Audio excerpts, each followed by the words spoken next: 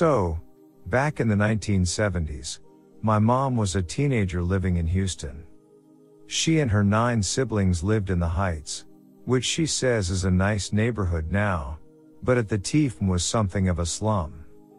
Her family was super poor. Anyway, my mom had a crush on one of her brother's friends. She was around 14 or 15 at the time. He was a few years older, but she was in love. His name was Mark. Well, around this time, boys started disappearing from the neighborhood. They weren't leaving notes or telling anyone that they were leaving. The families were calling the police, but the police weren't doing anything about it. They decided that the boys had run away, and never really looked into it further. After all, these were poor kids living in a bad neighborhood. They ran away all the time. Life goes on. One day, Mark disappears too. Meanwhile, my mom's younger brother is hitching a ride out to the beach to go fishing. He did this on a regular basis, and would bum a ride from anyone. On the way to the beach, the guy driving the car stops to fill up the gas tank. The guy working at the gas station, Mom says they called him Weird Larry, sees my uncle and asks who he's with. My uncle replies that he doesn't actually know the guy. Larry won't let my uncle go any further and makes him get out of the car. The driver goes on without him. 3 years have passed since the boys started disappearing, and they finally find out what happened. A man had been paying 2 boys to lure teenage boys to his house, where he drugged them, strapped them to a wooden board, tortured them, raped them, and killed them. There were at least 28 victims, and Mark Scott was one of them. The only reason they found out was because the 2 teenagers murdered the serial killer, who then told the police about all of the murders and led them to some of the bodies. And guess who picked up my uncle that day he was going fishing?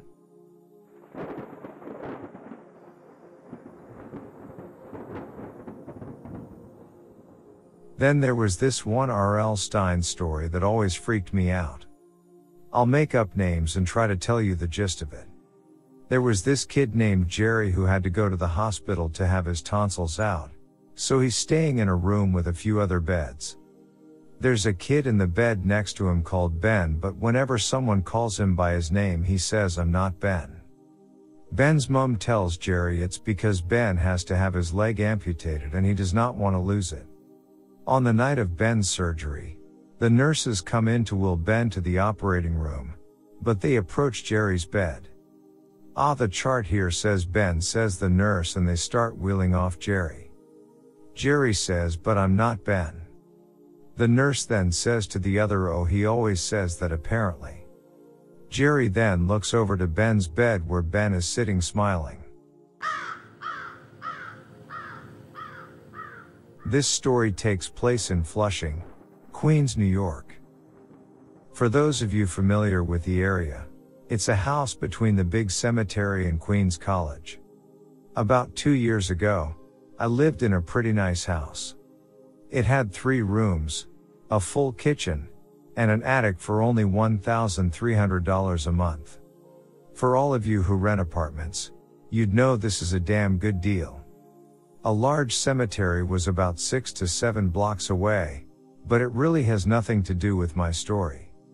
Anyway, after moving all of my stuff into my new place, I started to explore all the rooms, all the nooks and crannies and whatnot. I noticed that the room I chose, I let my mom have the larger room. Yes, I live with my mom. Go F yourself, had a small piece of paper above the door. It was placed flat on the wall between the top of the door and the ceiling. All that was on the paper was a few Chinese letters. Now, I'm Chinese, but I can't read Chinese for poo, so I had no idea what it said, but I have seen those types of paper before. Basically, there are old traditions about monsters, usually vampires, that have a piece of paper attached to their head, hat, or whatever. Google Chinese vampires and look at some of the pictures. That's what this paper above my door looked like. I asked my landlord, a semi-old white lady, about it. She said that the last guy to live in the house was very superstitious, so I brushed it off. I left that paper there, though, because, seriously, who wants to mess with something like that? My room had a very deep closet. It was narrow, but it took a good 4 to 5 steps to get to the far side of it. After checking out my room, I headed up to the attic. The landlord previously told me, or, sort of, warned me, not to let anyone sleep in the attic. Whether or not this has anything to do with my story, you'll have to decide. She said it gets extremely hot up there during the summer or something. I had a room, my mom had her room, so it didn't matter much. I walked upstairs to a 2-roomed attic that had the door in between them removed. The first room had nothing inside, but the second had a couch sitting in the middle of it. There was nothing around it. No tables, lamps, light fixtures, or anything else. Just a dirty white couch in the middle. I decided not to mess with it or sit in it, because, seriously, would you plop down on a couch that the last tenant left in your new house? That's disgusting. Everything was sorted out and the place started to feel like home. A few months passed and some weird things started to happen. I would stay up very late, most of the time on my laptop while sitting on my bed, and on a few random nights, my closet door would swing open. Not swing open as in that creak they do in movies. I'm talking swing open like someone roundhoused it open. The first time it happened, I was scared. My bed was facing the closet, so I looked up, scared as bad, and saw nothing. The closet door was just flat against the wall with nothing but darkness in the closet. There were no demon eyes, no shadowy figure, just darkness. I got up, closed the closet door, and went back to my laptop. This event started happening more and more frequently, and since I always had a window fan installed, I figured it was just some really strong draft. The fact that I couldn't close my closet door all the way supported my theory. The locking mechanism on it would have prevented it from swinging open like that. As I'm writing this, I just realized that I should have just put something heavy in front of it. Whatever. I told my mom about it and apologized for the noise in the middle of the night, but she said that she never heard a thing.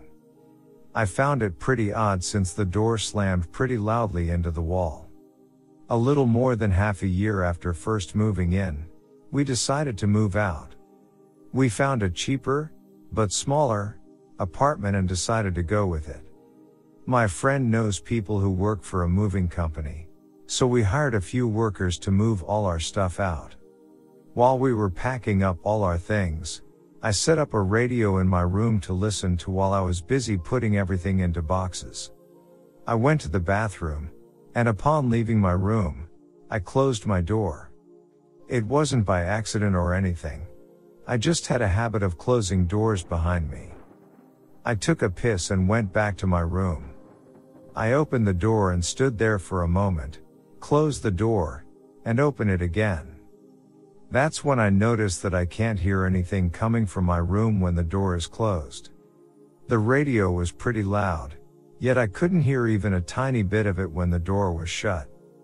This actually weirded me out more than the closet door slamming in the middle of the night because it just didn't make any sense. Then I realized that maybe that's why my mom never heard the loud slamming. Still thinking about it, I continued to pack. I went into my closet to get my clothes. I swung the closet door open and held it flat against the wall. I didn't want to keep opening and closing it as I walked in and out. But the door wouldn't stay flat against the wall. I would open it all the way, then it would creak back a bit into a 70-degree angle. This is where I started to get creeped out. All those nights that the door slammed open, it was at a complete 180. The only way it could stay like that was if someone or something held it open freaking out. I grabbed all my stuff in the closet ASAP and threw them onto my bed. I did not want to stand in that long, narrow closet any longer. I went up to the attic to check up on the workers. They had just finished clearing the attic and asked me about the white couch. I told them it wasn't mine and to leave it there. They shrugged, put it back down, and went downstairs. As I turned to follow them, something on the floor caught my eye. An extremely black, seemingly burned mark stuck out underneath the couch. I walked over and pushed the couch out of the way. Sitting there, at my feet, was a pentagram burned into the carpet. It was as if someone had one of those cow marker/prodder things or whatever they're called, except it was huge and in the shape of a pentagram. I quickly called the workers back and we stared at it for the longest time. A few "the F is this crap" were exchanged, and then a few chuckles from them. I wasn't laughing. Especially after they pointed out that this pentagram was right above my room. I was going to go downstairs, finish packing, and get the F out of this house. As I took the last box from my room, I looked one last time at the room, at the closet, and at the paper above the door. The top right corner of the paper was falling off a little bit. I felt a deep, sudden urge to rip it off, but I denied that feeling and brought my stuff outside. It's been about 3 to 4 years since I've lived in that house, but I still think about it often. About a year ago, I went to my aunt's house for my cousin's birthday. I've been there before, but on that day I noticed something I've never noticed before. As I was taking off my shoes, I looked up. Above the door to her house, stuck in between the top of the door and the ceiling, was a very similar piece of paper. This piece was different, though, as the Chinese letters were very faint, as if it was flipped and faced the wall instead of facing me. I asked my aunt about it and she told me it was a sort of charm to keep evil spirits away. It haunts me now. What if I succumb to the urge of ripping the paper off the wall? Is that paper still there? It was peeling off the last time I saw it. Did anyone fix it? Or worse, did anyone remove it? She told me what the Chinese letters meant. Literally translated, it said "no entry beyond." I asked her why she had the piece of paper flipped around, and the words she told me next will scar me forever. It's supposed to be that way. The wordings on the paper are supposed to face where evil spirits will come from. I stood there, frozen. A feeling of enormous dread swept over me. That man, that superstitious bastard of a man that lived in the house before me, wasn't trying to keep evil spirits from entering that room. He was trying to keep something from leaving.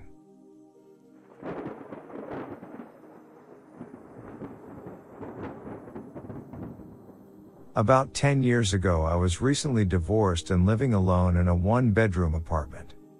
The place was clean and the rent was decent. One of those places that had a doorman. I felt safe here. I was alone and loving it, focused on my career and not on my clingy ex-husband. Things were finally looking up for me. At the time I was working pretty late at the office and would often stumble into my apartment sleep deprived in the early hours of the morning and wake up by 6:30, 7-ish to start the day. I started noticing that in the morning my door would be unlocked sometimes. I usually dismissed this as my sleep-dead brain thinking that the bed looked more appealing than locking the door. Another thing that I noticed since moving in was that I seemed to misplace things more than I used to. Little things like a hairbrush or nail polish. That sort of thing. It wasn't really that big of a deal, just enough to be a slight annoyance in my day. The longer I lived there, the more frequently I seemed to forget to lock the door. At first it was every once in a while, then it seemed like an almost daily occurrence. More things went missing. Things like pictures, shaving razors, and most disturbingly, my underwear. This went on for long enough that I started to get a little paranoid. I started to take the time at night to make sure the door was locked, I got into a habit of every night after I locked the door to turn the handle 3 times and say to myself, it's locked. It's locked. It's locked.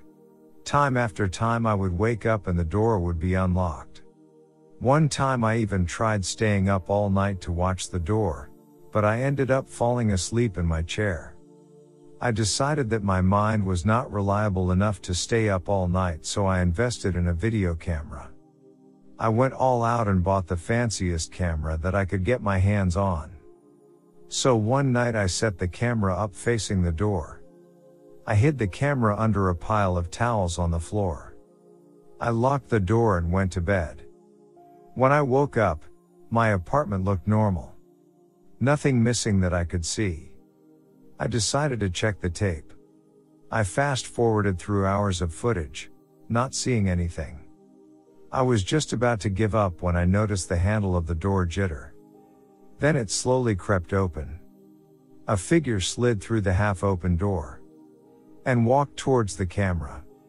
It paused, looked around as if it was listening for something, then walked forward into direct view of the camera. I paused the camera. The hairs on my arms and the back of my neck started to rise. I was staring directly into the face of the maintenance man of the building. I could see those big thick glasses and curly hair. I had no doubt who it was. I played the tape a little more. He looked comfortable as he walked around the apartment. Then he turned and walked towards my bedroom and out of the view of the camera. I didn't know what to do. Sobbing, I called the police. I tried to explain over the phone but couldn't. Soon enough, 2 officers arrived at my doorstep. I told them everything and showed them the tape. I remember seeing the blood drain from their faces. They promised me that I was safe, and that they were going to get this guy.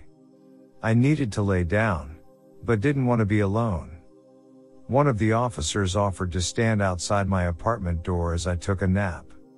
As I was laying in bed, unable to sleep but too drained to move, something kept nagging at me. I laid there for a few minutes, tossing and turning, unable to get comfortable or rest. My mind was racing. Then a realization slowly washed over me and chilled me to the bone. We watched the tape and saw the man enter my home, but we never saw him leave. I froze, then started shaking. I needed to get to the front door. I sat up and looked around the room. I couldn't see anyone. I swung my legs over the side of the bed cautiously. My feet hit the cold wood floor and I felt warm breath on my ankles. I raced out of my apartment as fast as I could and to the safety of the police officer. He called for backup. They found the man under my bed, clutching a knife and a Polaroid camera.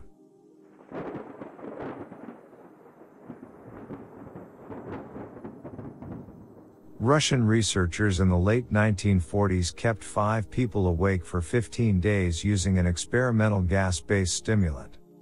They were kept in a sealed environment to carefully monitor their oxygen intake so the gas didn't kill them, since it was toxic in high concentrations. This was before closed-circuit cameras, so they had only microphones and 5-inch thick glass porthole-sized windows into the chamber to monitor them. The chamber was stocked with books, cots to sleep on but no bedding, running water and toilet, and enough dried food to last all 5 for over a month. The test subjects were political prisoners deemed enemies of the state during World War II. Everything was fine for the first 5 days. The subjects hardly complained, having been promised, falsely, that they would be freed if they submitted to the test and did not sleep for 30 days. Their conversations and activities were monitored, and it was noted that they continued to talk about increasingly traumatic incidents in their past, and the general tone of their conversations took on a darker aspect after the 4-day mark. After 5 days, they started to complain about the circumstances and events that lead them to where they were and started to demonstrate severe paranoia. They stopped talking to each other and began alternately whispering to the microphones and one-way mirrored portholes. Oddly, they all seemed to think they could win the trust of the experimenters by turning over their comrades, the other subjects in captivity with them. At first the researchers suspected this was an effect of the gas itself. After 9 days the first of them started screaming. He ran the length of the chamber repeatedly yelling at the top of his lungs for 3 hours straight. He continued attempting to scream but was only able to produce occasional squeaks. The researchers postulated that he had physically torn his vocal cords. The most surprising thing about this behavior is how the other captives reacted to it. Or rather didn't react to it. They continued whispering to the microphones until the second of the captives started to scream. The 2 non-screaming captives took the books apart, smeared page after page with their own feces and pasted them calmly over the glass portholes. The screaming promptly stopped. So did the whispering to the microphones. After 3 more days passed. The researchers checked the microphones hourly to make sure they were working, since they thought it impossible that no sound could be coming with 5 people inside. The oxygen consumption in the chamber indicated that all 5 must still be alive. In fact, it was the amount of oxygen 5 people would consume at a very heavy level of strenuous exercise. On the morning of the 14th day, the researchers did something they said they would not do to get a reaction from the captives. They used the intercom inside the chamber, hoping to provoke any response from the captives they were afraid were either dead or vegetables. They announced, "We are opening the chamber to test the microphones. Step away from the door and lie flat on the floor or you will be shot. Compliance will earn one of you your immediate freedom." To their surprise, they heard a single phrase in a calm voice response, "We no longer want to be freed." Debate broke out among the researchers and the military forces funding the research. Unable to provoke any more response using the intercom, it was finally decided to open the chamber at midnight on the 15th day. The chamber was flushed of the stimulant gas and filled with fresh air, and immediately voices from the microphones began to object. 3 different voices began begging, as if pleading for the life of loved ones, to turn the gas back on. The chamber was opened and soldiers sent in to retrieve the test subjects. They began to scream louder than ever, and so did the soldiers when they saw what was inside. 4 of the 5 subjects were still alive, although no one could rightly call the state that any of them in life. The food rations past day 5 had not been so much as touched. There were chunks of meat from the dead test subjects' thighs and chest stuffed into the drain in the center of the chamber, blocking the drain and allowing 4 inches of water to accumulate on the floor. Precisely how much of the water on the floor was actually blood was never determined. All 4 surviving test subjects also had large portions of muscle and skin torn away from their bodies. The destruction of flesh and exposed bone on their fingertips indicated that the wounds were inflicted by hand, not with teeth as the researchers initially thought. Closer examination of the position and angles of the wounds indicated that most, if not all of them, were self-inflicted. The abdominal organs below the ribcage of all 4 test subjects had been removed. While the heart, lungs and diaphragm remained in place, the skin and most of the muscles attached to the ribs had been ripped off, exposing the lungs through the ribcage. All the blood vessels and organs remained intact. They had just been taken out and laid on the floor, fanning out around the eviscerated but still living bodies of the subjects. The digestive tract of all 4 could be seen to be working, digesting food. It quickly became apparent that what they were digesting was their own flesh that they had ripped off and eaten over the course of days. Most of the soldiers were Russian special operatives at the facility, but still many refused to return to the chamber to remove the test subjects. They continued to scream to be left in the chamber and alternately begged and demanded that the gas be turned back on, lest they fall asleep. To everyone's surprise, the test subjects put up a fierce fight in the process of being removed from the chamber. One of the Russian soldiers died from having his throat ripped out. Another was gravely injured by having his testicles ripped off and an artery in his leg severed by one of the subject's teeth. Another 5 of the soldiers lost their lives if you count ones that committed suicide in the weeks following the incident. In the struggle, one of the 4 living subjects had his spleen ruptured and he bled out almost immediately. The medical researchers attempted to sedate him, but this proved impossible. He was injected with more than 10 times the human dose of a morphine derivative and still fought like a cornered animal, breaking the ribs and arm of one doctor. One heart was seen to beat for a full 2 minutes after he had bled out to the point there was more air in his vascular system than blood. Even after it stopped, he continued to scream and flail for another 3 minutes, struggling to attack anyone in reach and just repeating the word more over and over, weaker and weaker, until he finally fell silent. The surviving 3 test subjects were heavily restrained and moved to a medical facility, the 2 with intact vocal cords continuously begging for the gas, demanding to be kept awake. The most injured of the 3 was taken to the only surgical operating room that the facility had. In the process of preparing the subject to have his organs placed back within his body, it was found that he was effectively immune to the sedative they had given him to prepare him for the surgery. He fought furiously against his restraints when the anesthetic gas was brought out to put him under. He managed to tear most of the way through a 4-inch wide leather strap on one wrist, even through the weight of a 200-pound soldier holding that wrist as well. It took only a little more anesthetic than normal to put him under, and the instant his eyelids fluttered and closed, his heart stopped. In the autopsy of the test subject that died on the operating table, it was found that his blood had tripled the normal level of oxygen. His muscles that were still attached to his skeleton were badly torn, and he had broken 9 bones in his struggle to not be subdued. Most of them were from the force his own muscles had exerted on them. The second survivor had been the first of the group of 5 to start screaming.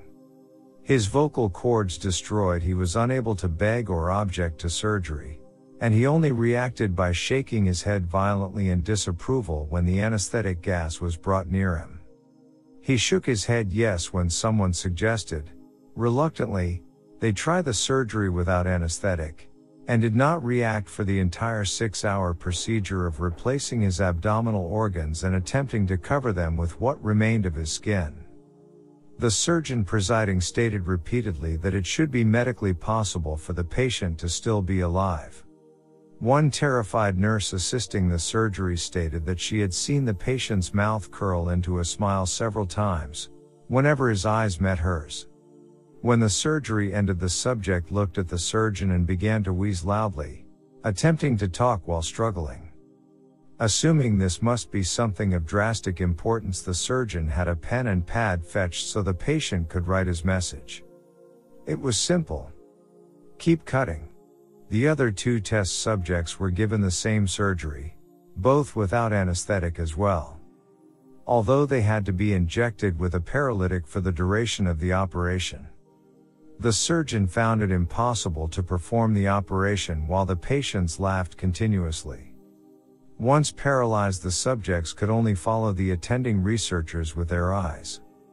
The paralytic cleared their system in an abnormally short period of time, and they were soon trying to escape their bonds. The moment they could speak, they were again asking for the stimulant gas. The researchers tried asking why they had injured themselves, why they had ripped out their own guts, and why they wanted to be given the gas again. Only one response was given: I must remain awake. All 3 subjects' restraints were reinforced and they were placed back into the chamber awaiting determination as to what should be done with them. The researchers, facing the wrath of their military benefactors for having failed the stated goals of their project, considered euthanizing the surviving subjects. The commanding officer, an ex-KGB, instead saw potential, and wanted to see what would happen if they were put back on the gas. The researchers strongly objected, but were overruled. In preparation for being sealed in the chamber again, the subjects were connected to an EEG monitor and had their restraints padded for long-term confinement. To everyone's surprise, all 3 stopped struggling the moment it was let slip that they were going back on the gas. It was obvious that at this point all three were putting up a great struggle to stay awake. One of subjects that could speak was humming loudly and continuously. The mute subject was straining his legs against the leather bonds with all his might, first left, then right, then left again for something to focus on. The remaining subject was holding his head off his pillow and blinking rapidly. Having been the first to be wired for EEG, most of the researchers were monitoring his brain waves in surprise. They were normal most of the time, but sometimes flatlined inexplicably. It looked as if he were repeatedly suffering brain death, before returning to normal.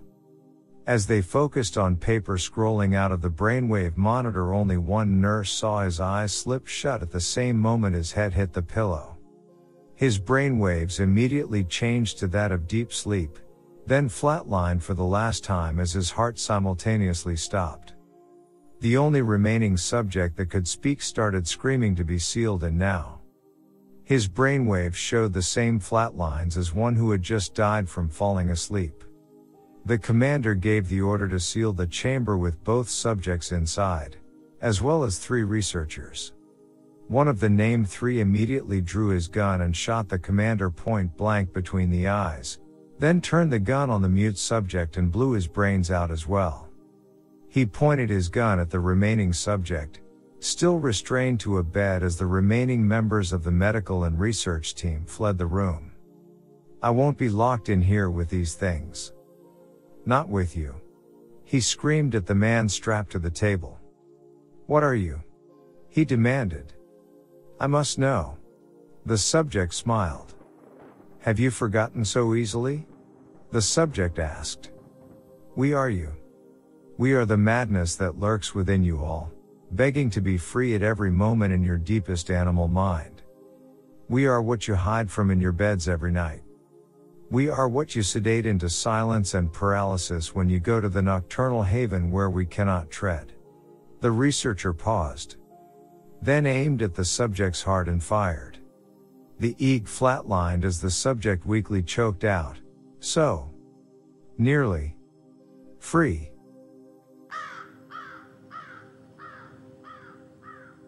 A girl in her teens gets called upon to babysit some kids on a Friday evening. Apparently she watches those 2 girls pretty regularly. Anyway, the parents leave for the evening and said they wouldn't be home until around midnight. The teenager puts the 2 young girls to bed around 9 p.m. She does what most people would do, goes downstairs and watches TV for a while. She watches TV for an hour or so, and by this point it's getting pretty late. She's in the living room on the main level. The TV sits in the corner of the room, with large windows on each side of it. Suddenly, she out of the corner of her eye sees what she thinks is someone walking by the window outside through the bushes. Naturally, she gets pretty freaked out. She ends up calling 911, and the police arrive. The police check outside, don't find any signs of anyone walking around. I guess it was winter with snow on the ground. The police officers assure her she's safe and that the lighting from both the TV and lamp probably played tricks on her by reflecting off the window. The teen agrees that's probably what it was, yet asks them to check inside the house for her just to be safe. The police reluctantly oblige and start randomly checking rooms, closets, and the garage a bit haphazardly. They roll their eyes a bit as they wonder how much this girl's imagination has run wild.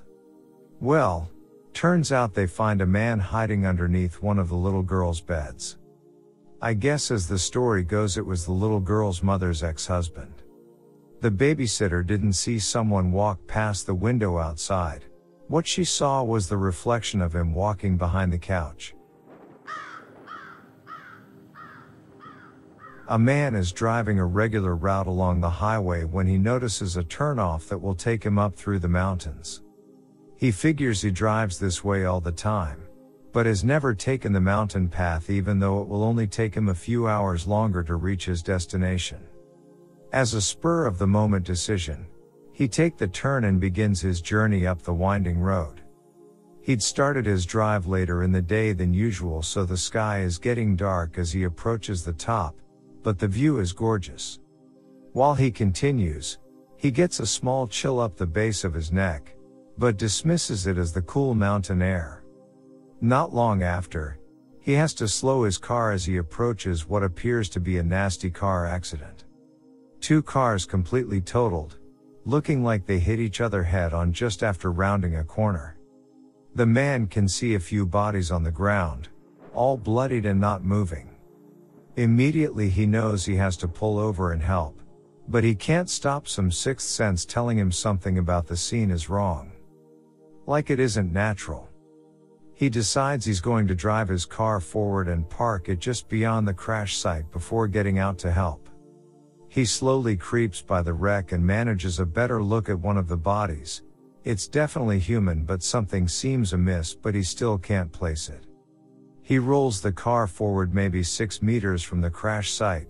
As he's about to come to a stop and open his door to investigate, he looks out his front windshield for a moment. It's gotten terribly dark now, nearly pitch black, when something in his rear view mirror catches the eye. Several somethings, in fact. As he gazes into the mirror in horror, he can see the bodies of the crash site illuminated by his rear lights. All of them are sitting up, staring directly at his car, eyes like glowing orbs in the mirror. He panics as suddenly more people come out from the ditches and forests surrounding the road, but only when the crash victim bodies begin to stand, seemingly fine, no limps or dragging themselves, does he have the presence of mind to throw the car back into drive. By the time the first people are taking careful steps toward the vehicle, he's already speeding as fast as he can around the bend and getting the hell of the mountain. Nothing ever came for him, nor did it seem he was ever followed. Sometimes he wonders if his mind played a trick on him, but he still to this day, he always checks his rear view mirror before ever stepping out of the car.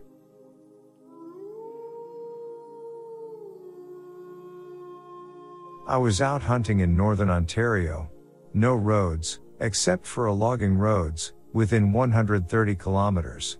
I was late on the bear season, so no one was out hunting in my quadrant. I found a nice campsite alongside a river and hunted from there. On the second day of my hunt I came across the bear tracks. I tracked it for about 2 hours, and then turned around. This is when things got very weird. I always track on one side of the tracks and return on the other. About 200 meters down the east side of the tracks I ran into another human footprint which disappeared across the trail and into the woods on the west. My dog, Czech wolf dog, didn't seem to smell anything, so I returned to camp with minimal concern. I got back to camp at around 7:30 at night, made a quick dinner and had a cigar by the camp. At around 12:00 I heard a snap of a branch. After hunting for 20 years, only 2 things snap branches: bears and humans. I grabbed my firearm and a flashlight and went out after the noise. Every 100 yards, I would scan with the flashlight. My dog freaked, started growling and advancing into the woods slowly. I pulled back on my leash to slow his advance and switched on my flashlight. I saw a pair of eyes looking right back at me. It stared for about 5 seconds and disappeared into the woods. On the walk back I felt anxious, scared, and uncomfortable. I could feel someone watching me. The next night, the same thing happened. My dog went wild. Like I have never seen him. He was whimpering, growling, and clearly very anxious. At this point I was terrified. I didn't go hunting that day and didn't close my eyes once. That night I sat up with my flashlight, constantly scanning the tree line. I guess I dozed of it around 1 and woke again at 3. I was sweating, confused, and very scared. I scanned the forest, and just barely visible about 25 yards in the forest there was a man and his dog. He was looking right back at me. I stared to approach him, shouting to him. I got within 10 feet. He looked awfully disheveled and stank, The worst part was that he just stared and smiled. His eyes showed zero emotion and whispered good night. I ran back to my tent, packed it into my pack and loaded it onto the trailer of the ATV and drove out of there. Edit. I didn't realize that this wasn't going to get buried. I would have spent more time on the story, and not rushed it. I left out the very last part where I had to look for my keys at the car for a solid 25 minutes at 4 in the morning. Thanks for the compliments on the story. It was definitely a terrifying point in my life.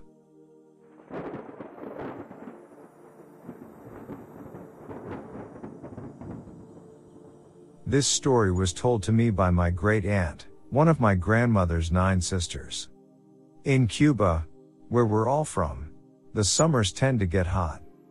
Coupled with the lack of air conditioning, you'd have to be wealthy to own a unit. People tend to sleep with doors and windows open. One night, my Aunt T was putting her grandchildren to sleep. She laid in bed with them, and they were alone in the home. One of her sisters, Berta, was supposed to be keeping them company tonight, but some last-minute event made her change where she slept that night. My Aunt T says that sometime around 9 p.m. she noticed a figure who, by her description, must have been 7 feet tall. It was human-shaped, but seemed to float inside their home. If it had legs, they weren't visible because a long robe of some sort covered them and dragged along her floor. At this point, rather than scream in fear, my Aunt T decides to lay perfectly still so as to not wake the children. She sees the figure cross the hallway and head into her room, looming ominously over them. The face, she described, was that of a pale woman, with big red lips and her hair in dreads like that of a Rastafarian man. There were just shadows, cavities as she called it, where her eyes would have been. It left her room through the same way it entered, but didn't leave. My aunt's house is large, and she swears she saw the figure go in and out of each room, take about the same amount of time, then leave. Eventually she ran out of places to in the home to visit, and simply glided out the front door. My aunt cries to this very day because, the next morning, her sister Berta was found dead. Everyone thought it must have been some sort of heart attack or stroke in her sleep because no one heard anything, and they found her where she had laid the night before, only lifeless. My aunt swears the thing must have been death itself, searching for her sister where she should have been.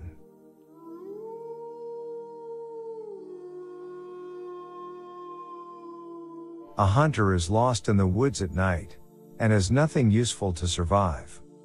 He arrives in a glade and in the middle of it, stands a wood cabin. Scared but tired and despaired for shelter, he goes and tries to open the door. It's unlocked. Inside, he finds a table, a candle and matches, a small bed. He lights the candle, looks around and stops in shock. Around him, dozens of paintings of menacing, angry faces looking at him are hanging at the wall. He tries not to look at them, gets in the bed and falls asleep. He wakes up the next morning to the sun on his face. How is it possible? He thinks. I didn't see any windows last night. He looks around, only to see that the paintings were not, in fact, paintings. They were windows. My cousin was in a band and did some touring for a while. He ran into another band, from the Illinois area, that had a creepy story to tell. They spent their days on the road and didn't make a lot of money, so they always depended on fans to find places to stay. After playing a show, there was a particular fan who seemed really interested. He offered them a place to stay. His parents were really involved in their church and absent from the house. The band members were kind of curious about this, so they asked him if his parents were on a mission. He just kind of awkwardly smiled and didn't answer the question. Later that night the band members were getting hungry and thought about raiding the guy's fridge. However, they decided since he was being such a good host that they didn't want to be rude. A few days later they saw a story on the news about a guy who killed his parents, chopped them up, and put them in his freezer. The guy who was arrested under suspicion was the guy they had stayed with. His parents were in the freezer when they talked about raiding the fridge.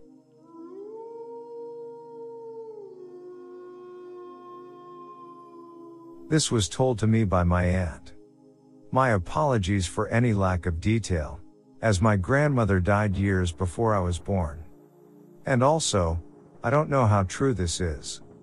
First off, my mother was one of 10 children. When she was a teen, her parents and half her siblings moved to the east. My aunts and uncles have told me that something was strange around that house. They would hear voices, running upstairs when no one was there, a rocking chair would rock when no one was in it, and so on. Eventually, my grandmother was diagnosed with brain cancer. She was in her bed at home recuperating from her most recent surgery, and my aunt was there alone taking care of her. My grandmother was completely bedbound at this point. It was impossible for her to walk. She had a funny tendency to blot at her healing incisions on her scalp with tissues, which is kinda not so great for them. Because of this, the tissue box was kept across the room from her bed. My aunt brought in my grandmother's lunch on a tray and set it down on my grandmother's lap.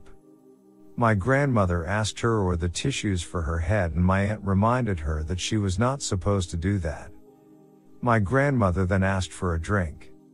My aunt went to the kitchen and brought back her drink when she sees her mother with the tissues, still in bed, blotting her head. My aunt takes them away and again reminds her that she shouldn't do that. This is when she realizes that my grandmother cannot get out of bed, so she asks, "Mom, how did you even get these?" My grandmother replied, "Oh, that little girl that always follows you around gave them to me."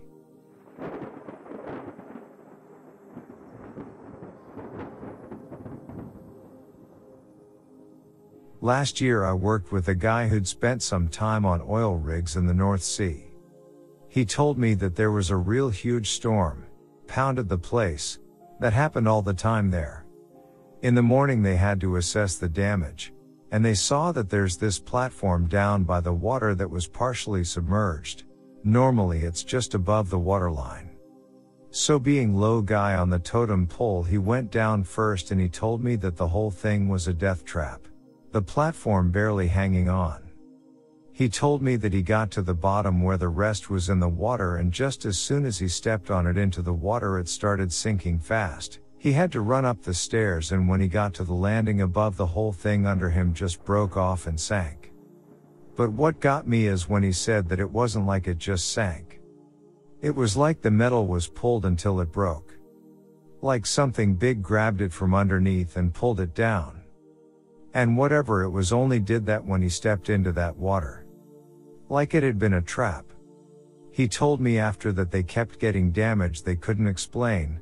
Metal ladders broke and pipes sheared off. Always during storms. Sometimes guys went missing, which was the worst. He told me that they told the media that they had to evacuate the place because of some kind of leak, but that was the real reason, and eventually the whole place was going to go down. And he said the same thing had happened to other places in the North Sea. If I know if he was lying, but I thought it was creepy.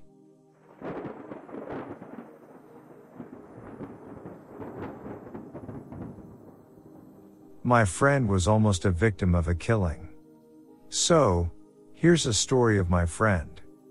He lives in an apartment complex in the city. The place is 10 stories high, and he lives on the 8th.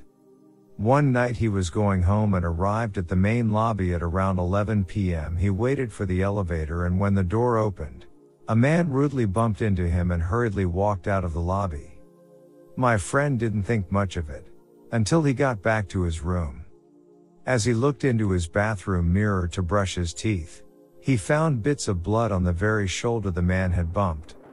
The next day was a Saturday, and he was getting ready for a date. He had just taken a shower when he heard a knock on the door. Peering through the eye hole, he saw a policeman. The policeman was a guy in his mid-40s, with short dark hair, with a shaved off left eyebrow. The policeman asked through the door, "There was a murder last night at around 10:50 p.m. and I would like to ask if you saw anything in particular." My friend did see something in particular. He bumped into a man that bloodied his shoulder. But he replied, "No sir, I know nothing of the sort." My friend was already late for his date and didn't want to get involved. The policeman responded, "All right, thank you for your time," and left. My friend went to his date, and came back home later that day feeling a bit guilty. He lied to a police officer. Then he flicked on the TV, and the news was talking about the murder at his apartment. Great, he thought, way to make me feel more guilty. But then, the news went on to say that the killer was caught. The culprit's photo came on the screen. And there the murderer was. A guy in his mid-40s, with short dark hair, with a shaved off left eyebrow. He wasn't a police officer. He was a man who was out to kill the witnesses.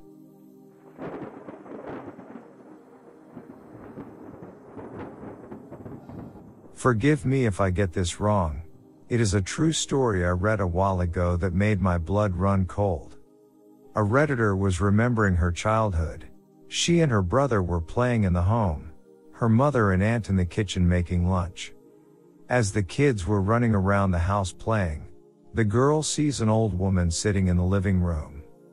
The old woman looks up at the girl and smiles, and the girl can still hear her mother in the kitchen, her brother playing outside. The old woman, still smiling, beckons the girl over to her chair and says, "Sweetie, your mother is very tired of taking care of you. She is tired and sick of having you around the house. Nobody here wants or loves you, and you have to come with me. You are going to live with me now." The old woman reaches out to grab the girl's arm, when the mother calls from the kitchen. The girl runs into the kitchen and tells her mom in tears about the old woman in the living room. They go look and the woman is gone.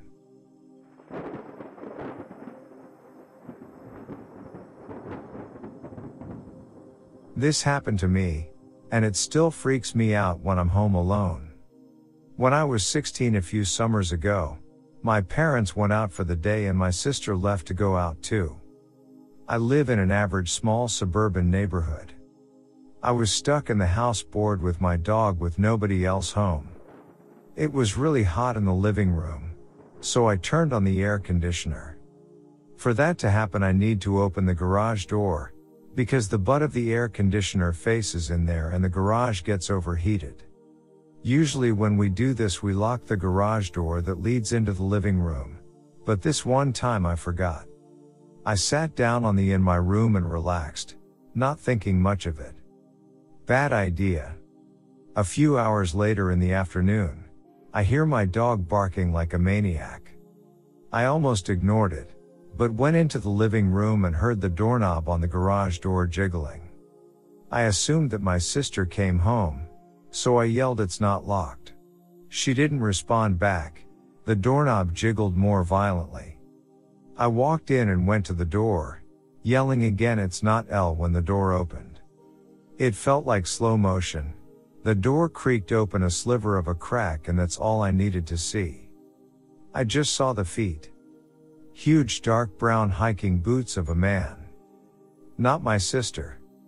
I immediately pushed on the door to close it again and started screaming/crying hysterically. I'm a small girl but I struggled to push it shut and locked it.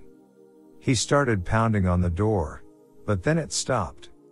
Hysterically crying and screaming, I scooped up my dog and ran into the kitchen to get a knife. When I went in the kitchen I heard the gate in the backyard open and quick footsteps down the cement path. Like in the horror movies, with tears streaming down my face I screamed no. Dog in one hand and knife in the other, I threw the knife on the floor and ran to lock the back door. When I quickly bent down on the kitchen floor to pick up the knife, my legs were shaking from being so scared. My weak legs gave out and I fell forward almost onto my face. I tried to scramble to my feet but ended up crawling and tripping on the kitchen floor, and I accidentally scratched a long shallow cut on my bare foot with the knife. I hid under the dining room table and said my prayers. I thought this was it. This is how I'm going to die. Here in the quiet empty house with my dog as a witness. I held my mouth to cover my crying when I heard footsteps approach the back door. My heart was racing a million beats a minute and I had the knife tightly clenched in my hand as I waited for him to make his next move. I saw his shadow through the blinds looking into the window. He stood there for a while and then walked out. The police never found him. To this day I always make sure the door is locked when the garage door is open. I don't know what would have happened if my dog didn't bark and alert me that there was a man trying to break in. I would have been in my room completely unaware until it was too late. Edit. When I was 16 years old, a man tried to break into my house while I was home alone. I basically invited him inside because I thought it was my sister.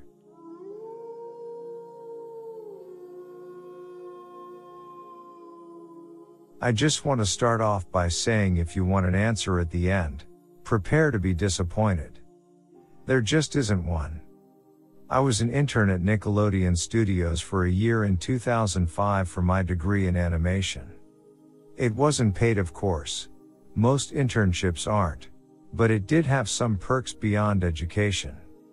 To adults it might not seem like a big one, but most kids at the time would poo themselves over it. Now, since I worked directly with the editors and animators, I got to view the new episodes days before they aired. I'll get right to it without giving too many unnecessary details.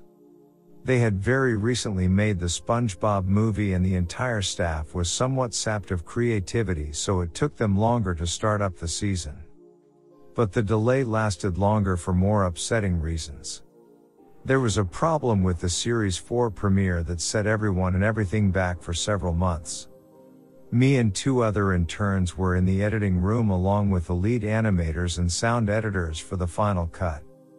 We received the copy that was supposed to be Fear of a Krabby Patty and gathered around the screen to watch.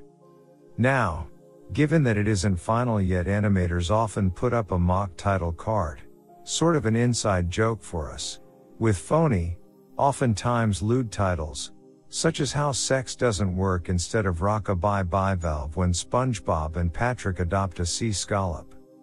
Nothing particularly funny but work-related chuckles. So when we saw the title card Squidward, we didn't think it more than a morbid joke. One of the interns did a small throat laugh at it. The happy-go-lucky music plays as is normal. The story began with Squidward practicing his clarinet, hitting a few sour notes like normal. We hear SpongeBob laughing outside and Squidward stops, yelling at him to keep it down as he has a concert that night and needs to practice. SpongeBob says okay and goes to see Sandy with Patrick. The Bubbles splash screen comes up and we see the ending of Squidward's concert. This is when things began to seem off. While playing, a few frames repeat themselves, but the sound doesn't. At this point sound is synced up with animation. So, yes, that's not common, but when he stops playing, the sound finishes as if the skip never happened. There is slight murmuring in the crowd before they begin to boo him. Not normal cartoon booing that is common in the show, but you could very clearly hear malice in it. Squidward's in full frame and looks visibly afraid. The shot goes to the crowd, with SpongeBob in center frame, and he too is booing, very much unlike him. That isn't the oddest thing, though. What is odd is everyone had hyper-realistic eyes. Very detailed. Clearly not shots of real people's eyes, but something a bit more real than CGI. The pupils were red. Some of us looked at each other, obviously confused, but since we weren't the writers, we didn't question its appeal to children yet. The shot goes to Squidward sitting on the edge of his bed, looking very forlorn. The view out of his porthole window is of a night sky, so it isn't very long after the concert. The unsettling part is at this point there is no sound. Literally no sound. Not even the feedback from the speakers in the room. It's as if the speakers were turned off, though their status showed them working perfectly. He just sat there, blinking, in this silence for about 30 seconds. Then he started to sob softly. He put his hands, tentacles, over his eyes and cried quietly for a full minute more, all the while a sound in the background very slowly growing from nothing to barely audible. It sounded like a slight breeze through a forest. The screen slowly begins to zoom in on his face. By slow I mean it's only noticeable if you look at shots 10 seconds apart side by side. His sobbing gets louder, more full of hurt and anger. The screen then twitches a bit, as if it twists in on itself, for a split second then back to normal. The wind through the trees sound gets slowly louder and more severe, as if a storm is brewing somewhere. The eerie part is this sound, and Squidward's sobbing, sounded real, as if the sound wasn't coming from the speakers but as if the speakers were holes the sound was coming through from the other side. As good a sound as the studio likes to have, they don't purchase the equipment to be that good to produce sound of that quality. Below the sound of the wind and sobbing, very faint, something sounded like laughing. It came at odd intervals and never lasted more than a second, so you had a hard time pinning it. We watched this show twice, so pardon me if things sound too specific, but I've had time to think about them. After 30 seconds of this, the screen blurred and twitched violently and something flashed over the screen, as if a single frame was replaced. The lead animation editor paused and rewound frame by frame. What we saw was horrible. It was a still photo of a dead child. He couldn't have been more than 6. The face was mangled and bloodied, one eye dangling over his upturned face, popped. He was naked down to his underwear, his stomach crudely cut open and his entrails laying beside him. He was laying on some pavement that was probably a road. The most upsetting part was that there was a shadow of the photographer. There was no crime tape, no evidence tags or markers, and the angle was completely off for a shot designed to be evidence. It would seem the photographer was the person responsible for the child's death. We were of course mortified, but pressed on, hoping that it was just a sick joke. The screen flipped back to Squidward, still sobbing, louder than before, and half body in frame. There was now what appeared to be blood running down his face from his eyes. The blood was also done in a hyper-realistic style, looking as if you touched it you'd get blood on your fingers. The wind sounded now as if it were that of a gale blowing through the forest. There were even snapping sounds of branches. The laughing, a deep baritone, lasting at longer intervals and coming more frequently. After about 20 seconds, the screen again twisted and showed a single frame photo. The editor was reluctant to go back. We all were, but he knew he had to. This time the photo was that of what appeared to be a little girl, no older than the first child. She was laying on her stomach, her barrettes in a pool of blood next to her. Her left eye was too popped out and popped, naked except for underpants. Her entrails were piled on top of her above another crude cut along her back. Again the body was on the street and the photographer's shadow was visible, very similar in size and shape to the first. I had to choke back vomit and one intern, the only female in the room, ran out. The show resumed. About 5 seconds after this second photo played, Squidward went silent, as did all sound, like it was when this scene started. He put his tentacles down and his eyes were now done in hyper-realism like the others were in the beginning of this episode. They were bleeding, bloodshot, and pulsating. He just stared at the screen, as if watching the viewer. After about 10 seconds, he started sobbing, this time not covering his eyes. The sound was piercing and loud, and most fear-inducing of all as his sobbing was mixed with screams. Tears and blood were dripping down his face at a heavy rate. The wind sound came back, and so did the deep voice laughing, and this time the still photo lasted for a good 5 frames. The animator was able to stop it on the 4th and backed up. This time the photo was of a boy, about the same age, but this time the scene was different. The entrails were just being pulled out from a stomach wound by a large hand, the right eye popped and dangling, blood trickling down it. The animator proceeded. It was hard to believe, but the next one was different, but we couldn't tell what. He went on to the next, same thing. He went back to the first and played them quicker and I lost it. I vomited on the floor, the animating and sound editors gasping at the screen. The 5 frames were not as if they were 5 different photos, they were played out as if they were frames from a video. We saw the hand slowly lift out the guts, we saw the kid's eyes focus on it, we even saw 2 frames of the kid beginning to blink. The lead sound editor told us to stop. He had to call in the creator to see this. Mr. Hillenberg arrived within about 15 minutes. He was confused as to why he was called down there, so the editor just continued the episode. Once the few frames were shown, all screaming, all sound again stopped. Squidward was just staring at the viewer, full frame of the face, for about 3 seconds. The shot quickly panned out and that deep voice said do it, and we see in Squidward's hands a shotgun. He immediately puts the gun in his mouth and pulls the trigger. Realistic blood and brain matter splatters the wall behind him, and his bed, and he flies back with the force. The last 5 seconds of this episode show his body on the bed, on his side, one eye dangling on what's left of his head above the floor, staring blankly at it.